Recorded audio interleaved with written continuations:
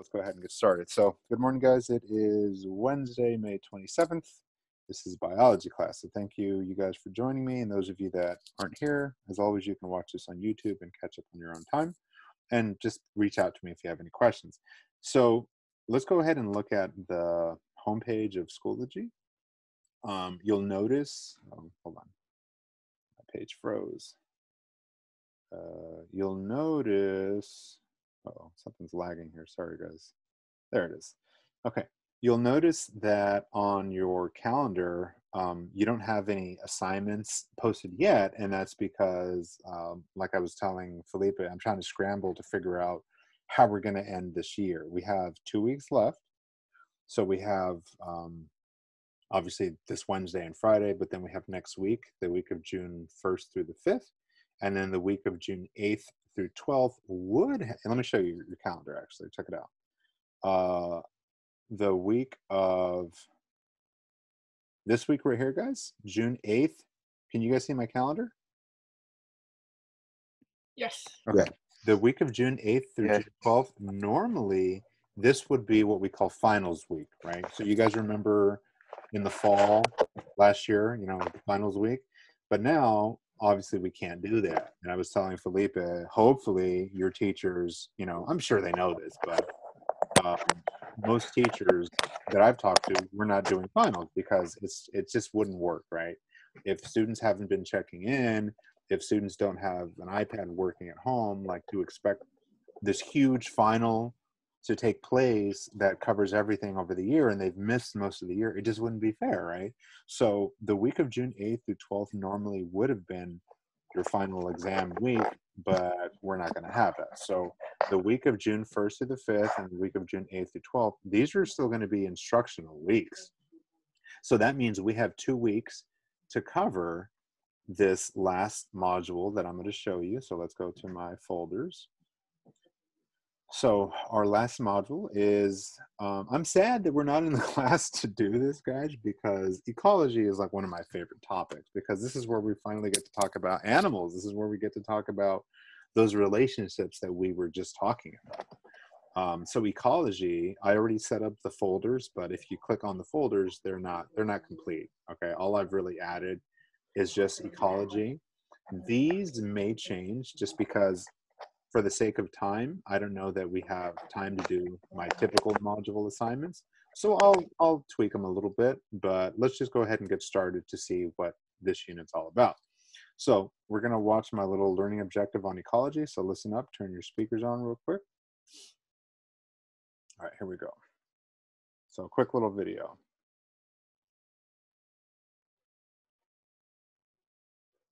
Hi guys, so for this last module, we're going to be looking at the last few units that we haven't looked at in biology, and it's going to be ecosystems. And ecosystems is a pretty large unit, but because of time, I'm going to try to condense a few chapters into a small section, and I'm just going to be picking and choosing from chapters 13, 14, and 15 to see if we can cover this in the next week or so. It is a lot to cover, but I think we can do it. And this is something you'll discover further in your environmental science classes coming up in the next year or two. So ecosystems essentially deals with interactions, energy, and dynamics. And so for this module, we're going to be looking at lots of things, but the main focus of ecosystems is how things are interdependent, the types of relationships that exist within ecosystems. And so one of the ways that we can do that is to look at representations that explain how a carrying capacity is reached within an ecosystem and what are the factors that are leading it to reach that carrying capacity or limit. The other thing we're going to look at is what is affecting biodiversity and populations in that ecosystem. We're also going to be looking at how matter or energy gets cycled within an ecosystem, again, because ecosystems depend largely on relationships. So matter and energy are these two things that cycle back and forth between an ecosystem. We're also then going to be looking at, how the cycles such as the water cycle, the carbon cycle, the nitrogen cycle, etc., affect what we call the biosphere, the atmosphere, the hydrosphere, and the geosphere, also known as the living planet, the air that we breathe, the bodies of water, and the land masses. Lastly, we're going to be looking at how these interactions are maintained consistently in spite of changes that are brought forth in an ecosystem model. If we have time, I wanted us to talk about the human impact or what our role is in affecting biodiversity. Again, this is something you will explore in your environmental science classes, so if we don't get a chance to talk about that here, you will later. But for sure, the first 6 points that I showed you on the slide are going to be what's going to be discussed for this module. So as always, please feel free to rewatch this video, and good luck. Thanks, guys. All right, so that'll be where we're going to start on Friday. So if you go into my ecology folder, you have that learning objective video you can rewatch. And then if you look here, the ecology unit, like I said in the video, I'm lumping it. It's 3 chapters.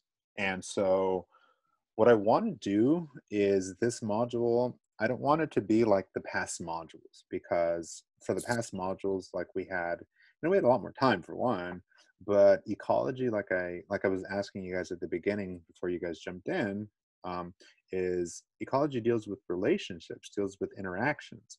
And so I'm envisioning doing a cool project for this. And in class, like I was telling Felipe and Jaime before you guys got here, like I always used to do cool ecology project where I would have people go outside and like survey populations of species and talk about what's limiting and what's maintaining those numbers. But we can't do that. I can't have you go outside right now. So I'm trying to brainstorm in my brain here how we could get the heart of ecology in some cool project form.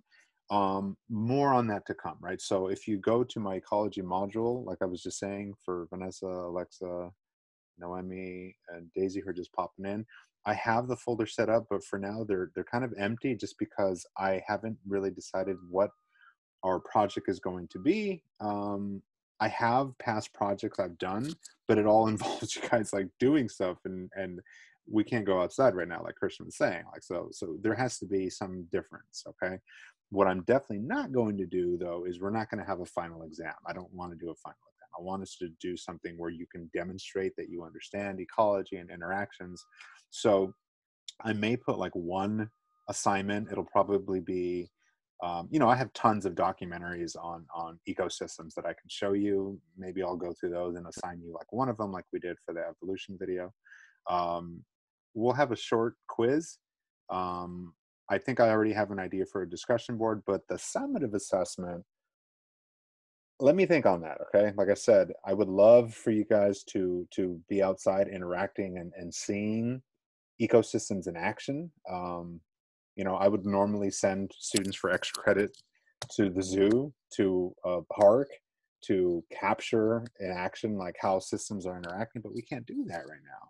So let me ponder and figure out an alternative for that, okay? But for now, the folder is set up. Please just start by looking at my learning objective, and I have all the notes. I haven't finished the chapter 15 notes because again, I'm condensing it all, but 13 and 14 are all good to go.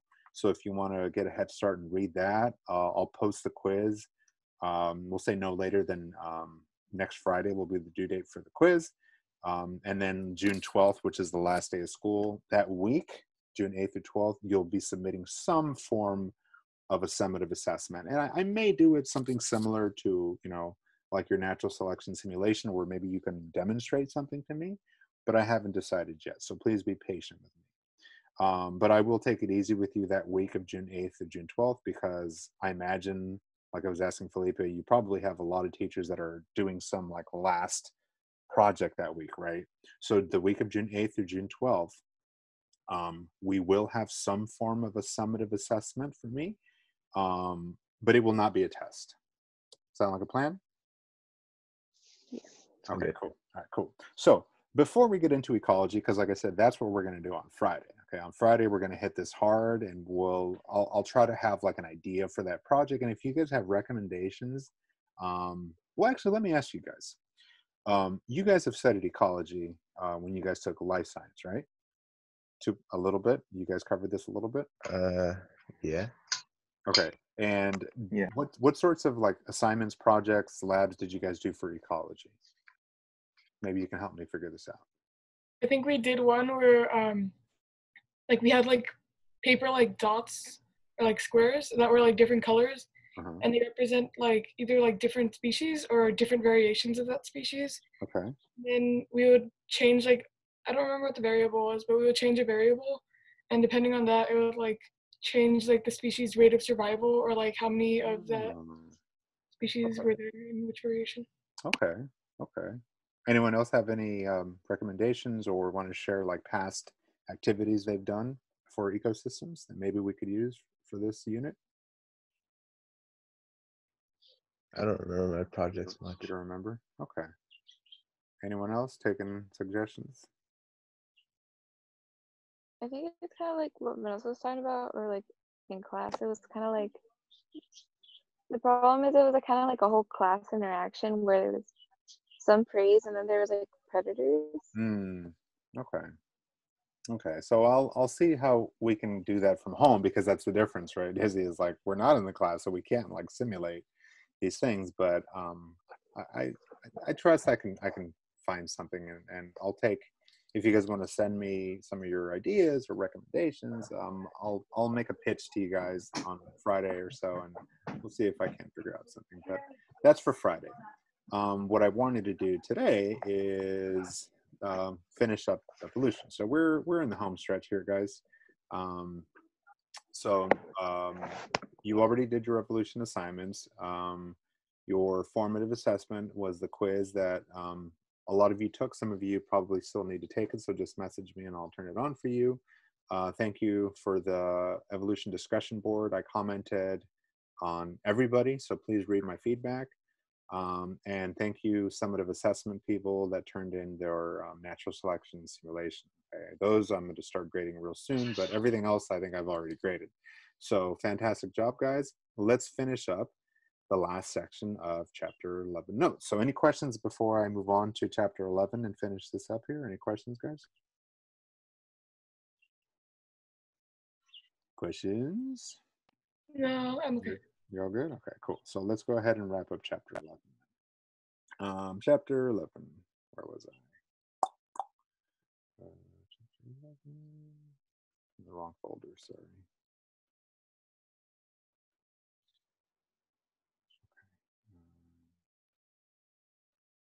All right. Oh. Sorry, gone all over the place. Chapter 11, here it is.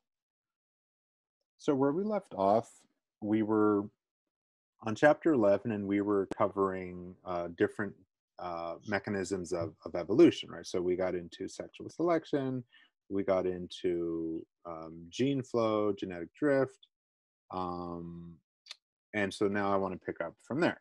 And we watched this little short video called Survival of the Sexiest, where we looked at birds of prey and how sexual selection is another way that animals have these really extravagant, headdresses and colors and things that kind of stand out, right? Because if natural selection is telling us that the way to survive is to be fit, and remember we saw that little comic strip where being fit wasn't necessarily being, having the loudest chirp or call, right? Sometimes it was just being the quietest, being the sneakiest was being fit. So natural selection isn't obviously the only way that evolution occurs, because there's also sexual selection. There's also gene flow, genetic drift. Well, how do we know that evolution is occurring? That's called the Hardy-Weinberg equilibrium. So in the Newsella article that you read, there was this equation called Hardy-Weinberg. So it was the work of two independent researchers, Hardy, British, and Weinberg was German. And they came up with basically the same equation that shows us that evolution is occurring. And they use genetics to prove that. And so can you read us, please, Vanessa, what is first the Hardy-Weinberg principle before I explain the equation? Right, the Hardy-Weinberg principle. Allele frequency in a population will remain constant unless one or more factors causes those frequencies to change. Yeah, meaning if the following things are not occurring, well, then evolution happens, okay? And so equilibrium just means balance, but what they meant by balance is genes, or in this case, alleles, right? So what they're saying that is if all the alleles stay the same, then nothing is happening. But what we're going to soon discover is that's kind of impossible. It's kind of impossible for alleles not to change. We looked at sexual selection. We looked at gene flow. Does anyone remember, in your own words, what was gene flow, Jaime? What was gene flow?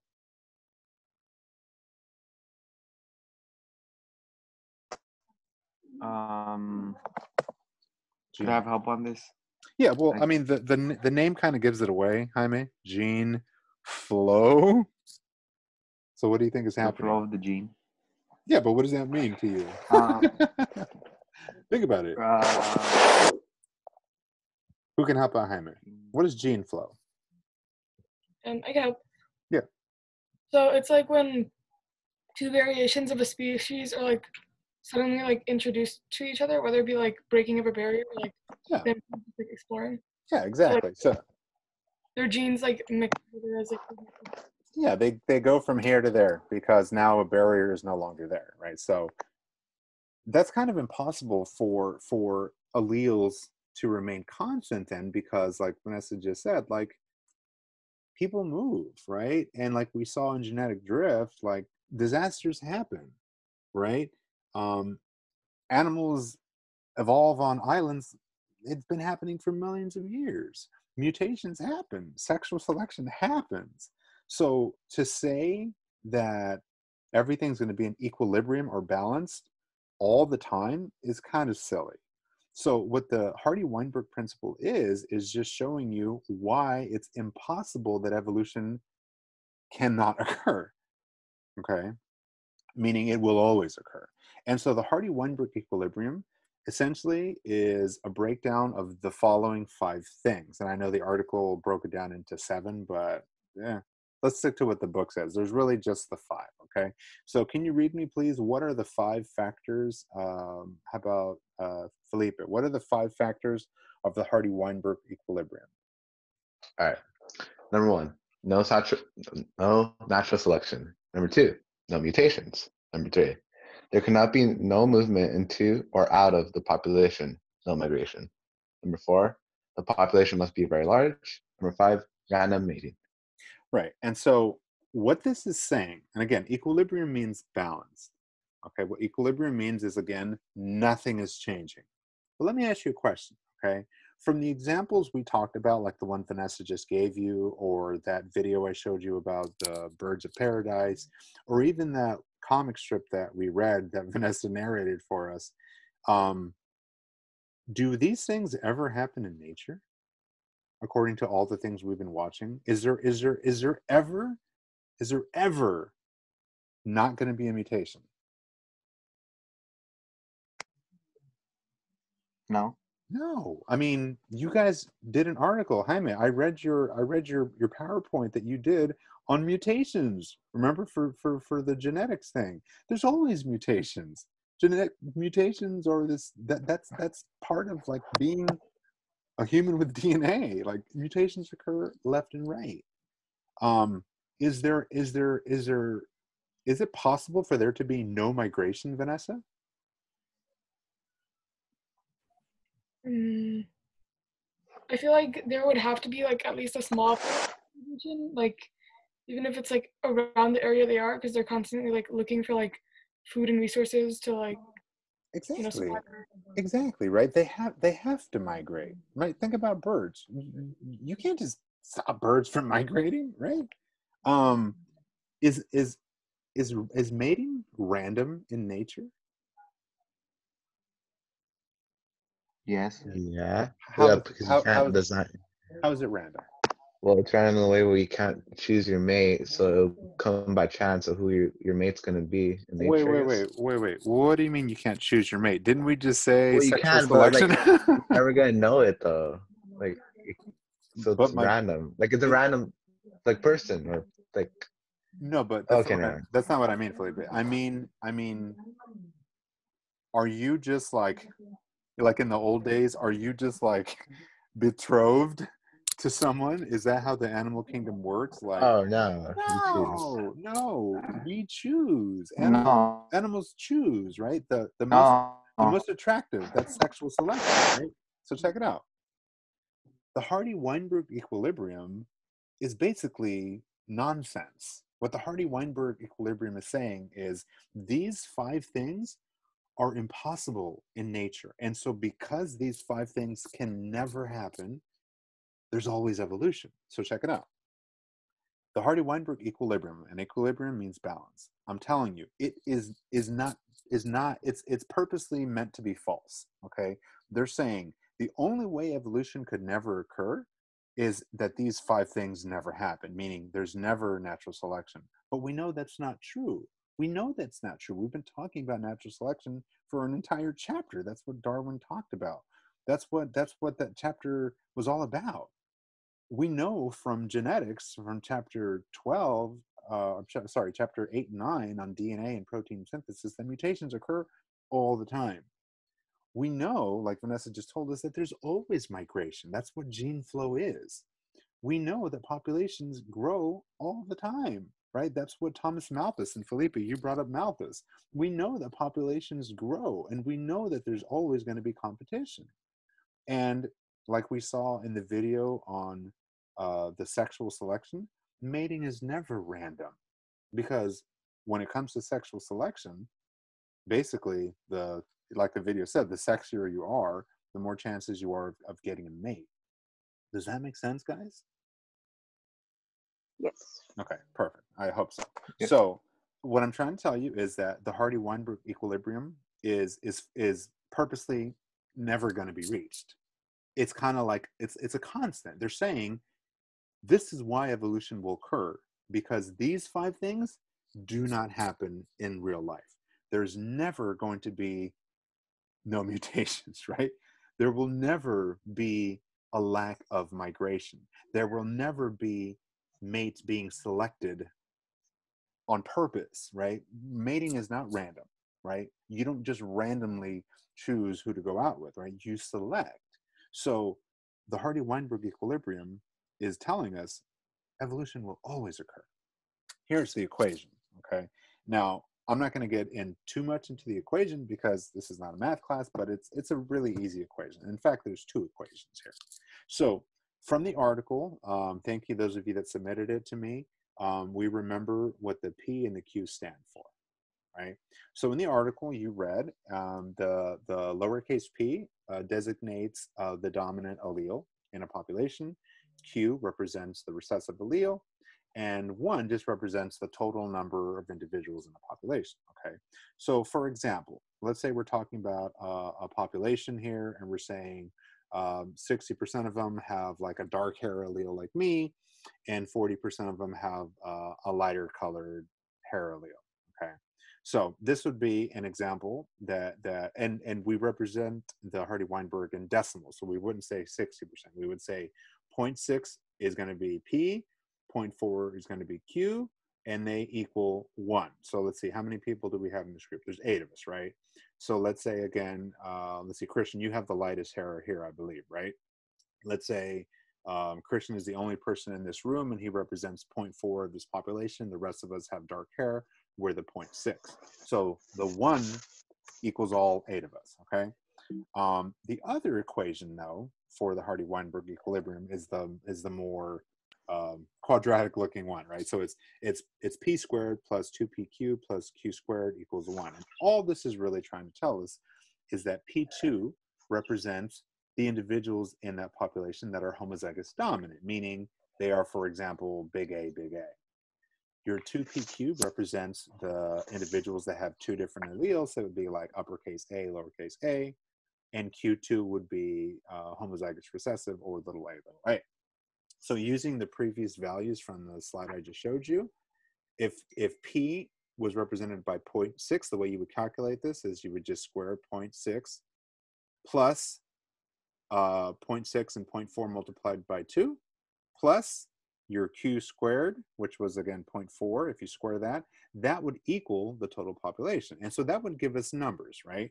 So the way you solve for the Hardy-Weinberg equilibrium is they would give you a math problem. They would give you one variable or a few variables, and you would have to solve for the other. And if you compare populations over time, right? So we now know, we now know what each allele represents.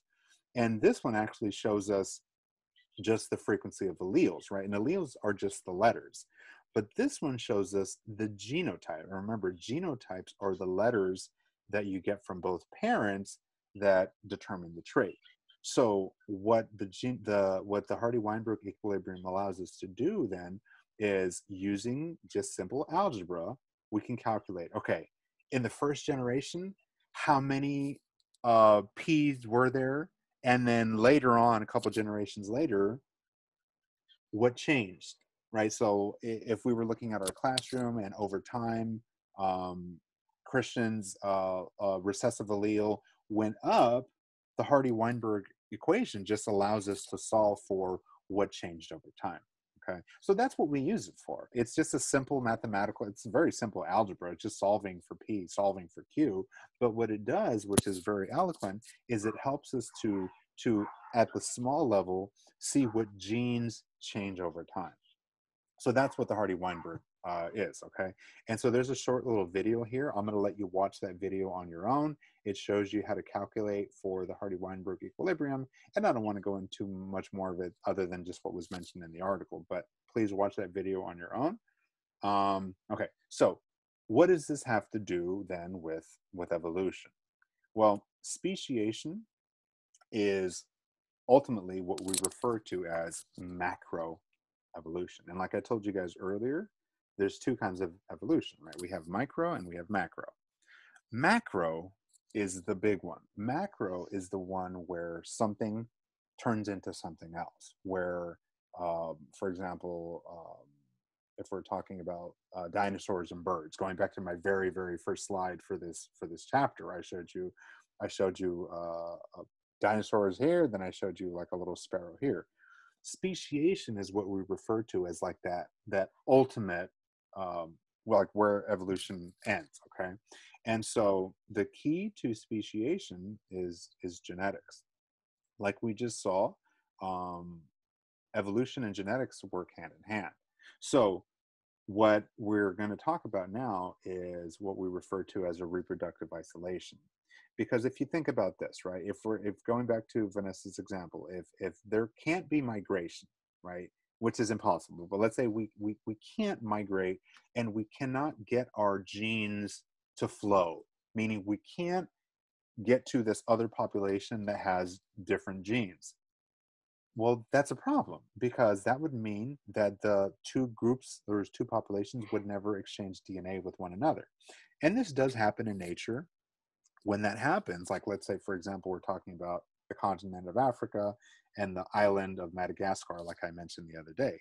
So if my hand is Africa, or actually here, if my phone is Africa and my little mouse here is Madagascar, Madagascar floated away from Africa, like I had told you guys, okay?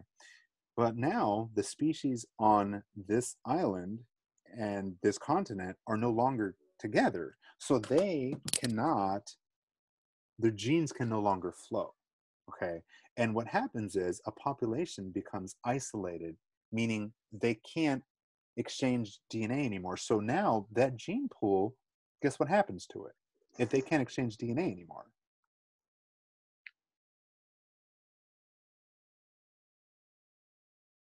No evolution occurs.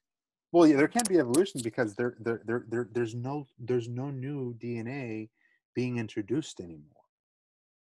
Does that make sense? So like if the island of Madagascar was once on Africa, that's a big continent. I mean, there's a lot of DNA. There's a lot of individuals there. But now, if you get the smaller population on this little island that floats away, Jaime, can it exchange DNA with the mainland anymore? No, I cannot. It cannot. It cannot. Meaning there's no gene flow. There's no gene flow. Does that make sense, Jaime? There's no gene flow here. The problem with that, guys, is not only are these animals away from the mainland, but they now exist in a state that we call reproductive isolation, meaning they cannot reproduce. They cannot mate. And because they can't mate, now their DNA is no longer a part of this bigger gene pool, meaning now the availability of different genes, different traits for survival has gotten a lot smaller. Okay, so that reproductive isolation is what we refer to as the final step before evolution. Meaning, if you get to reproductive isolation, meaning you can no longer mate, if these animals on this Madagascar island can no longer mate with the continent of Africa animals, they're isolated reproductively, no more genes. That's bad. Well, it's not bad, but what's going to happen now is they're going to evolve into their own thing. Okay, and reproductive isolation leads to speciation. Speciation is just what it sounds like. It's the creation of a new species. So this is what evolution is, the big evolution. Okay, so how does speciation occur? There's three ways. They're called behavioral barriers, geographic barriers, and temporal barriers. Okay, and they are what they sound like. So one of them is a barrier due to behavior, meaning the way animals act. A geographic barrier is a barrier due to, physical structures, physical objects, physical, mountains, rivers, gorges. And then temporal barriers have to do more with like seasons. Okay, so let's go over each. A behavioral barrier is something like this. Okay, so I love birds, and I think I've told you guys before, I'm a bird nerd.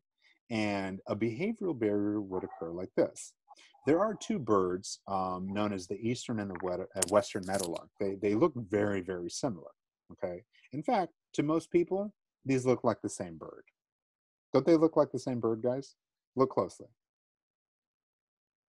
No. What's different about them, Jaime? One of them is like it's more like more stripes, and one of them is more like polka dots, like on the side of the yellow part of its chest. Okay, good. So it has different. I don't know if wait. You're true, Jaime. It does have differences. Thank you for circling. You can see, very good. You can see differences in speculation, but the other difference, the one that's more subtle, that only a bird nerd like myself probably would realize. Well, the beak too. You're right, but that's only due to speciation, Jaime. They have become two different species. These birds are not the same bird. These birds can't even have babies with one another. They're different birds. And I know to most people, you're like, nah, those are the same stupid bird. They're not the same bird, actually. It's been genetically proven. These birds are not the same bird. And one of the ways that this occurred was because of a behavioral isolation, meaning the way that they behave, and what we mean by behavior in terms of birds are things like courtship. So does anyone know why birds sing? Is it to show off? No, to attract or to alert? It's well, they alert. You're right, Felipe. But the main reason why birds sing is mating. It's to attract a partner. And so these two birds, guys, because they act differently, their songs are so different, they actually stopped reproducing with one another a long time ago. And because they just selected, oh, I don't like that guy, he's got a bad song, I like this one instead because they sound like me, they sing like me. Their behavior has been so different. They evolve into two different species of birds. And yeah, they have some subtle differences in markings, like Jaime said, in the beak, but it's more than that. They're genetically different because of the way they act. Isn't that insane, guys? It's crazy. So that's called the behavioral barrier. The other type of isolation is the more obvious one, and that's what we call a geographic barrier. And this is something you're familiar with, right? You guys have heard of the Arctic fox, right? Yes. You guys watch hopefully a lot of nature documentaries. So the Arctic fox is different than the standard gray foxes that we get here in the United States. Okay, Arctic foxes, like the name, oh my gosh, come on, cat. Like the name implies, are only found in the Arctic. So you find them in Greenland, you find them in Canada, you find them in Alaska. Well, it's not just the color that makes them a different species, guys. That's kind of the result of the speciation, but the reason they're so different is because these animals are divided. These animals actually can't get to one another anymore. Now, of course, you know this from what we've talked about in the previous modules, that our planet has evolved too, not just animals, but the land masses have moved, our continents have moved. And so these animals now, the Arctic fox and the gray fox, are separated by mountains and oceans that weren't there in the past. And so they've become so isolated geographically because of now we have this huge mountain range like the Rockies that traverse like most of Canada and a huge part of the US. They can't reach each other anymore.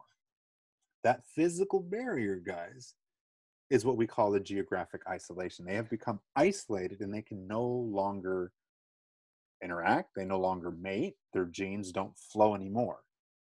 They are now a new species. Does that make sense?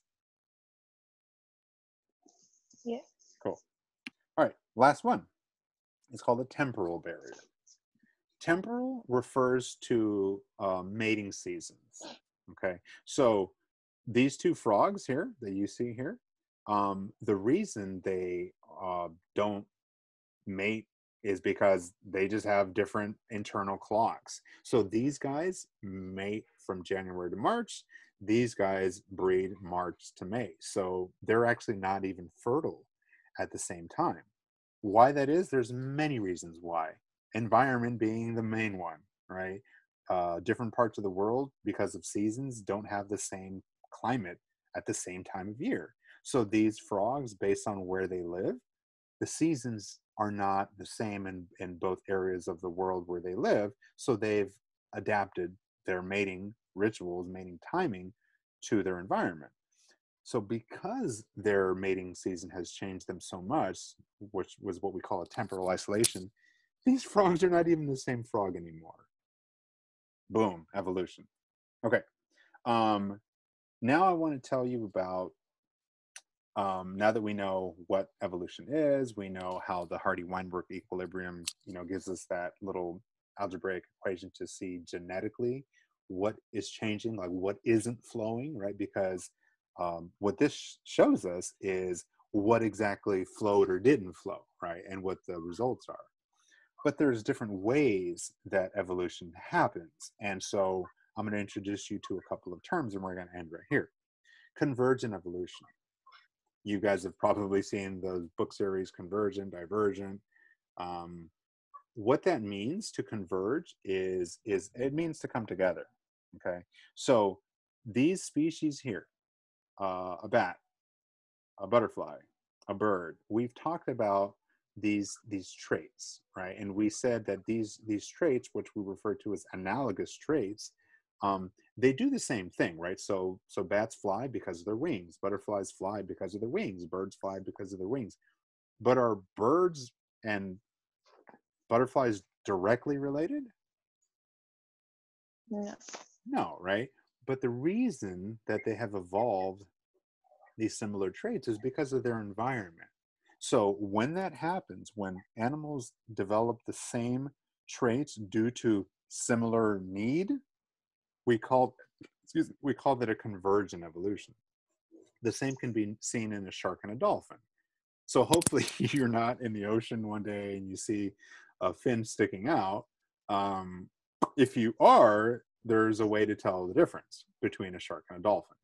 So does anyone know how you, like, just by looking at the fin, does anyone know how to tell the difference between a shark and a dolphin if only the fin is sticking out? This is called the dorsal fin, by the way. Does anyone know how to tell the difference? And we're going to pause in a second here. Does anyone know The how to tell curvature?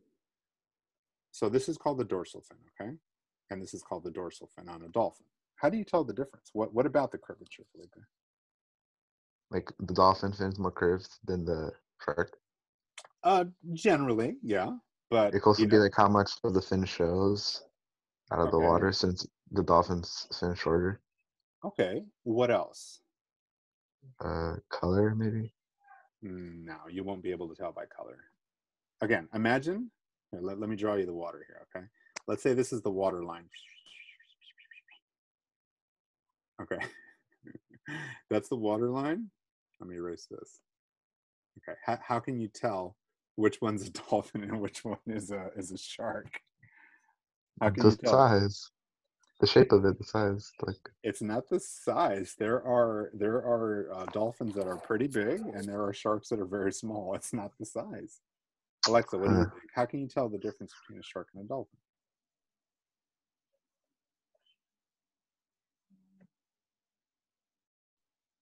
Alexa?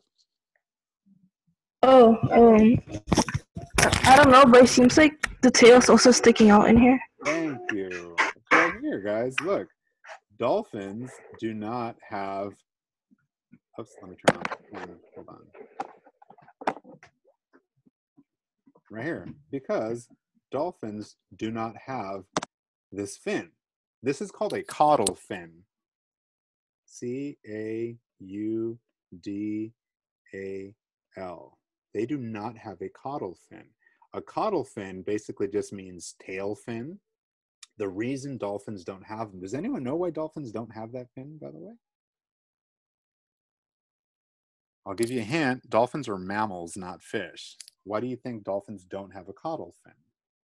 Thinking back to what we said in evolution and anatomy, why don't dolphins have a caudal fin?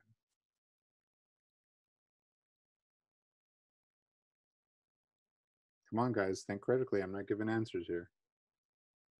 I think it would get in their way of like what's called making offspring, because like fish I think lay eggs, but like if a dolphin was like a mammal, it would have to like make like the body of the like offspring would already be inside the dolphin, so it would have to. Oh, okay. I didn't think about that, Vanessa, but yeah, you might be onto something. But the reason is because dolphins are mammals and they actually have the same bones as you. These are legs, guys. These are legs that have evolved to this shape. These are not legs on a fish. So yeah, if you're ever stuck in the middle of the ocean and you see, this is called a dorsal fin, by the way. If you ever see a dorsal fin and an accompanying caudal fin, you better swim. Okay, but if you only see this, and yeah, it has to do with the curvature, Felipe, I'm not gonna lie, but that's not always the case, because there are sharks that have very large fins and very small fins, and there are dolphins that have very, very big fins. And don't forget, killer whales are dolphins. So no, it's not just that. So they have evolved similar looking body types because of their environment. All right. And I'm going to go ahead and wrap up here. So that's called convergent evolution. Okay. The other way that evolution occurs is what we call a divergent evolution, where species that are the same have been pushed to two different directions because of their environment. An example of that would be a woolly mammoth and a regular elephant. Woolly mammoths lived in environments that were very, very cold, so they developed this furry coat, whereas African elephants live obviously in Africa where it's very, very hot. So they got pushed into different directions, right? A common example that we've already looked at, guys, is Darwin. All of his birds, that's divergent evolution. They have been forced to look differently. Obviously, natural selection is the how, but what happened is they ended up splitting physically, right? They ended up splitting and looking differently because of divergent evolution. There's a quick little video you can watch on that for your own pleasure. And lastly, coevolution. Coevolution is what happens when two species of a flora and fauna or plant and animal evolve together. An example of that, the most common example, which you already know, is pollinators. So hummingbirds that have like crazy beaks like this feed on the flowers that evolved this very, very unique structure so that only that bird can feed from it. That's what we call coevolution. Now, I'm going to go ahead and wrap up with extinction. The last pattern of evolution, which is the one that we don't want to get to, and hopefully we don't get to, is what happens when a species is just completely lost from this planet. And there have been 5 major extinction events. You've probably heard of at least one of them, and that's this one, the KT event, which is the 65 million year old, it's what they made lots of Jurassic Park movies about. But this KT extinction event represents what happened between the Cretaceous and what we call the Triassic period, or the Tertiary period. This is when large reptiles were wiped off the face of this earth. Not all of them disappeared, obviously, because some survived to become modern day birds. And all of these extinction events mark a significant point in our planet's history where large amounts of species were wiped forever off the face of this earth. The biggest one being right here. This is called the Permian extinction. This is when 90% of all life on our planet disappeared. This marks like when mostly everything was wiped off the face of the earth. This one is talked about because, again, this is when dinosaurs went extinct, but they didn't really go extinct, and not all of them went extinct, right? We still have a lot of their cousins like crocodiles, birds, large lizards. It's just marked, and again, it's where all the movies are made from, but there have been 5 major ones, okay? So that's evolution in a nutshell. That's how we can measure it. That's how we define how it shapes different things.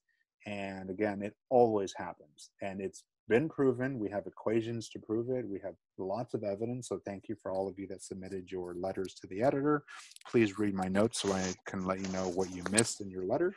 And I'll go ahead and pause there, guys. So we did it. We got through evolution. Like I said, Friday we'll start talking about ecology, so feel free to start looking at the notes. But I'll go ahead and pause there, and I'll take any questions you guys have for me now. So what questions you guys have?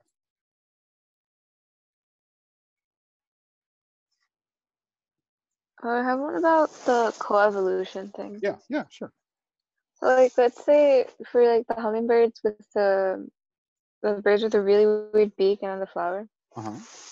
So if the flower were to just like, get wiped out, or the hummingbirds couldn't find it anymore, would that lead to them being endangered for the birds? Well, that's a great question, Daisy, and I'm glad you're asking that, because that's what ecology is all about, is understanding the relationships between those. So that's why I went in this order, is because genetics set up where traits come from, right? It comes from natural variations in DNA, and evolution and natural selection showed us that if you got the right trait for the right environment, that trait gets passed on. But you hit the nail on the head there, Daisy. What if now the thing that shaped that animal to begin with is no longer there? We're going to talk about that in ecology, because we're going to talk about things like keystone species, things that are so important to an environment's survival that if you remove one of them, you affect the entire system. So ecology, which is the unit we're going to talk about in ecosystems, has to do with what would happen.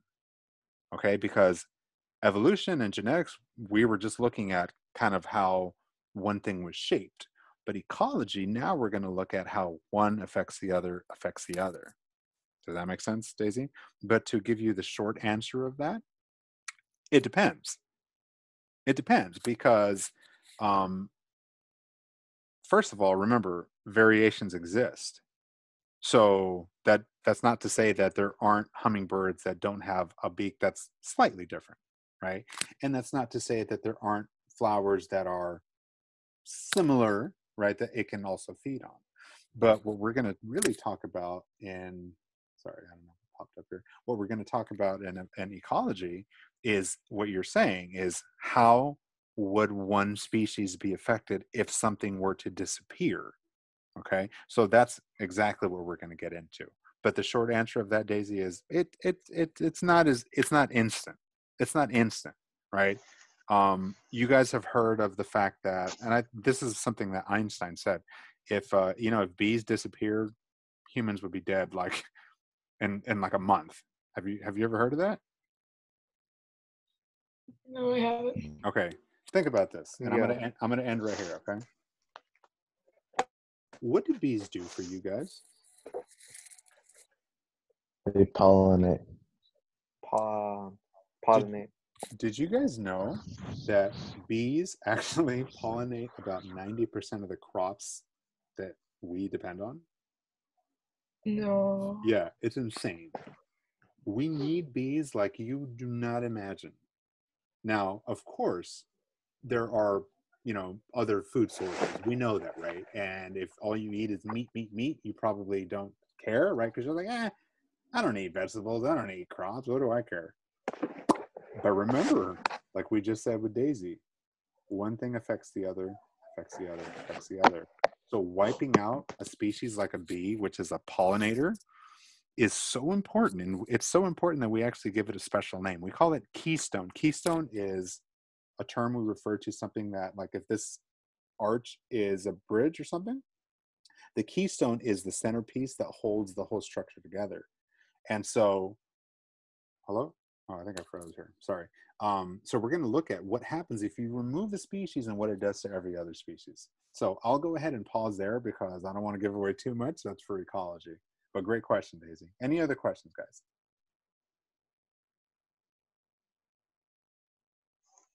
I'm good. All right, cool. So we'll see you guys on Friday. Hopefully you guys get a chance to catch up on any late things you're missing. I think most of you gave me your natural selection simulation, but I'm just awaiting a few. So please go ahead and submit me that as soon as you can, and let me know if you want me to turn on the quiz, okay? All right, yeah, mister.